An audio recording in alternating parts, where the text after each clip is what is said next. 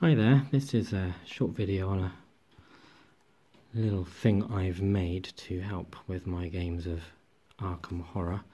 I call it the Investigator Ultimate Tracker. It's been a bit of a journey. It started off with just health, sanity, clues and resources, and eventually it's now got the stats, dials and counters on there from further requests of friends and customers. So you put your investigator card in the middle. It does take sleeved cards, so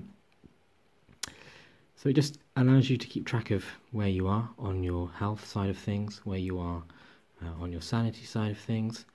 You can easily add and subtract, of course, and then here it just allows you to keep an eye on temporary boosts or permanent boosts or card adjustments as and when throughout the game. It's made from 3mm ply and magnets. It has a felt base, so it gives you a really nice feel on your player table. It certainly aids my game, aids my friends who were the ones that requested I add these top stat counters on there. Any questions, please do ask.